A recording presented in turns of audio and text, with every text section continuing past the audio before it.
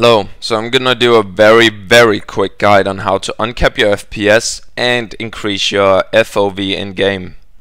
So what you want to do first is go to Documents, this PC, Documents, My Games, and then Fallout 4. Here you'll see fallout4.ini. Open this up in Notepad and then just have that open for a second.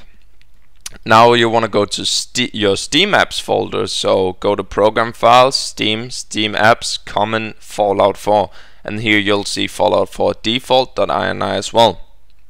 So open that up in Notepad as well, and then just have them open by the side. This is the easiest way. So first we're gonna uncap the FPS. For some people this is capped. For me it's not capped, but for some people it's capped at 60, for some at 30. So make sure you don't have VSync on. If you have VSync on, you should turn that off. So under I% interval, change that to 0. Do this for both places. This is just to be sure. And then after that, scroll down to, it should be under interface, you'll see F default world FOV. Now this is the FOV. We just uncapped the FPS before. So this is F default world FOV.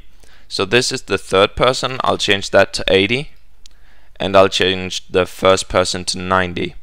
And of course I need to do this on the other file as well. Right there, 80 and 90. So all you want to do now, hit save, and then save on the other one as well. Now if this for some reason does not work for you, I'm not sure why it wouldn't, but if it doesn't, right click on your files and then properties and make sure it's read only. I'm not gonna put it there because it works fine for me, but your game might be trying to overwrite this file whenever you open it. So if you put it on read only, the game can only read it and not change it. So you want to do that for both your files in case it doesn't work. That's everything. Now the FPS is uncapped and the FOV is increased. See ya.